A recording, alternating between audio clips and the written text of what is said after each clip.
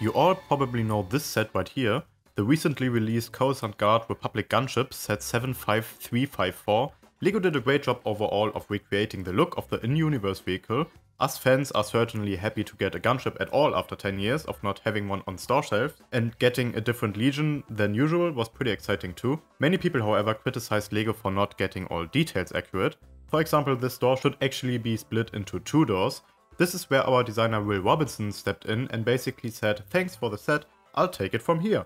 This Coruscant Guard gunship is a heavily modified version of the official set and was designed, like I said, by Will Robinson, who built the Razor Crest set modification and the Bad Batch shuttle set modification that are both available at BrickVault.toys as well. Now obviously not everything is bad or inaccurate with the set, but if you want that step up in quality, accuracy and detail, this model is definitely for you. And I'm gonna show you why. But before we get started, let me tell you about our web store www.brickvault.toys, where you can find the instructions and parts list not only for the model I'm showing you today, but also for over 250 other incredible creations that were all designed by the highest skilled LEGO designers in the world.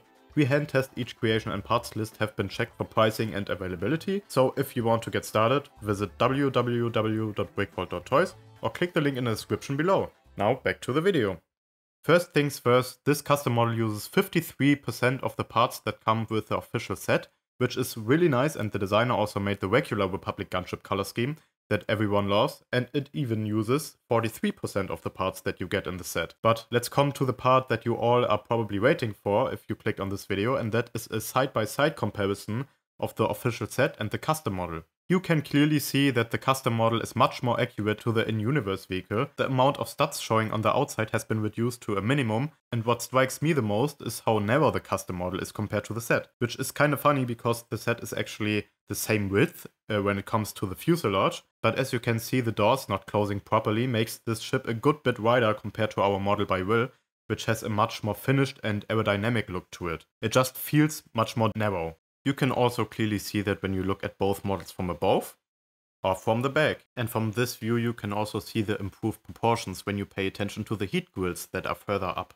Now while we're at the doors, I personally was looking forward to the official gunship set whenever I heard that it will be a Clone Wars design, because the main difference compared to the episode 2 version are the 2 closing doors on each side, which are supposed to be here, but LEGO went the lazier route and only gave the set one gigantic door, which might be more sturdy for play but is totally inaccurate. This is where the custom model shines, because we don't only get fully closing doors, but they're also split into 2 as it's supposed to be. You can comfortably fit 2 to 3 minifigs inside, and you even still have the front compartment that you can technically put stuff in. Same in the back, where you still have the opening back hatch if you wanted to pretend that clones or maybe an AT-RT jump out the back. We still have this movable turret here that was designed to be a little more accurate, which is a nice touch. There's also room to put 2 minifigs in the dual cockpit, of course.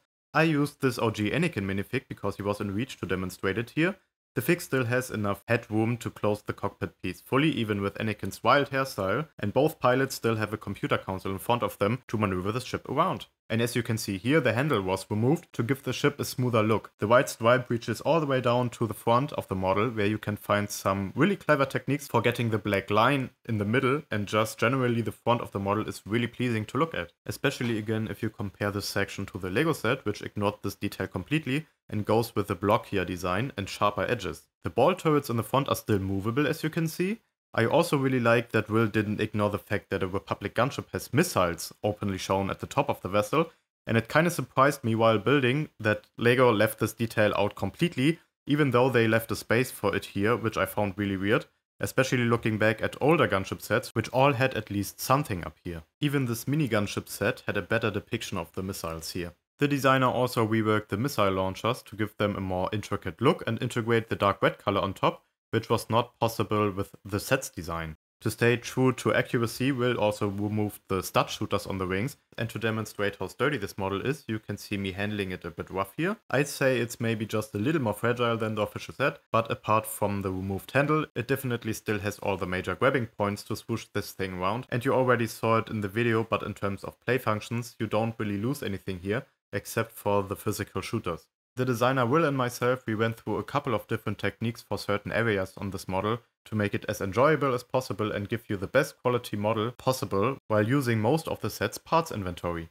This gunship is definitely an eye-catcher with its red color scheme and sets itself apart from all the grey and black and white that is otherwise so present in the Star Wars universe. As iconic as the regular colors of the Republic Gunship are, I'm still generally an appreciative person when it comes to switching up popular designs and going for more niche and interesting ships and color schemes that help create stories in play and imagination outside of the main character arc. Anyways, if you want to upgrade your Coruscant Guard Gunship set and give it a new life, visit www.brickvault.toys or click the link in the description below to get the instructions and parts list. As always, thank you for watching. Please like and subscribe for more custom creations that you can build for yourself. We're back with regular uploads now, so make sure you don't miss any of that, and we'll see you next time at BrickVault.